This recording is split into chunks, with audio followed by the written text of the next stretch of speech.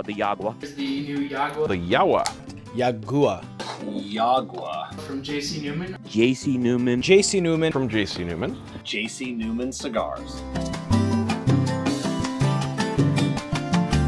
Really exciting year for JC Newman Cigar Company. This is a company that's celebrating its 125th anniversary. Probably the most anticipated cigar. These are something that's very unique. It's really unique, different from anything I've ever seen. Look at this amazing little crate. This is not your normal cigar box.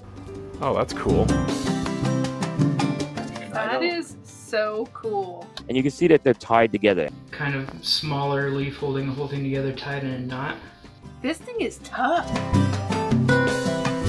So each one is going to have this kind of unique shape to it. Like this one here, I don't know, parallelogram. It almost is like a hexagon. It's almost like a triangle. Oh, that's a diamond.